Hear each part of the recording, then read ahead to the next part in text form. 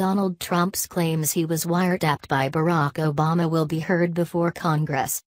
Donald Trump has slammed claims his campaign colluded with Russia in a series of tweets, hours before FBI Director James Comey appears before a House panel investigating Moscow's influence in the election. Mr. Trump said Democrats pushed the Russian story to cover up for their poorly run presidential campaign. Mr. Trump then tweeted that the focus should be on finding the individuals who are leaking classified information.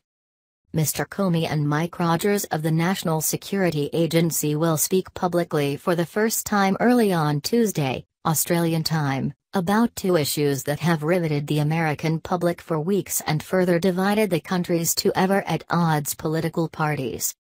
The stakes for the tycoon-turned-world leader could hardly be higher. Republican member of the House Intelligence Committee, former CIA officer William Hurt, told ABC News anchor George Stephanopoulos that Mr. Trump should apologize for the allegations. "It never hurts to say you're sorry," he said. Mr. Trump and his entourage's possible ties with the Russia of President Vladimir Putin have been the subject of much speculation since before he was elected on November 8. U.S. intelligence agencies in January took the extraordinary step of stating publicly they had concluded that hackers working for Russia broke into the email accounts of senior Democrats and released embarrassing ones with the aim of helping Mr. Trump defeat Hillary Clinton.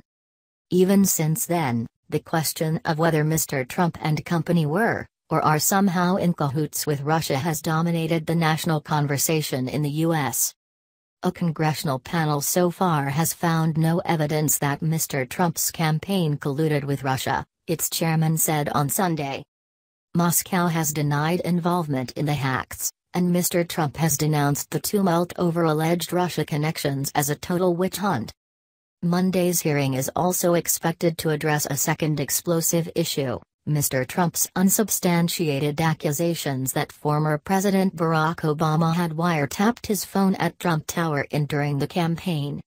Mr. Trump on March 4 tweeted that Mr. Obama had tapped his phone, a charge that has consumed political debate in the U.S. Capitol. The issue of wiretapping first surfaced last month, when Mr. Trump's national security advisor Michael Flynn was forced to resign after it was revealed he had misled top officials over his contacts with the Russian ambassador to Washington to discuss sanctions Obama had just announced against Russia over the election hacking.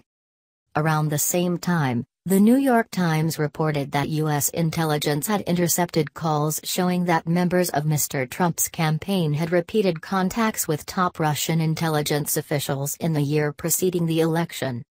Adding to the intrigue, Mr. Trump's lawyer General Jeff Sessions recused himself from any Russia-related inquiries after it was learned that he had met twice with the Russian ambassador in the months before Mr. Trump took office, and had failed to disclose this during his confirmation hearing when asked a question about such contacts and speaking under oath.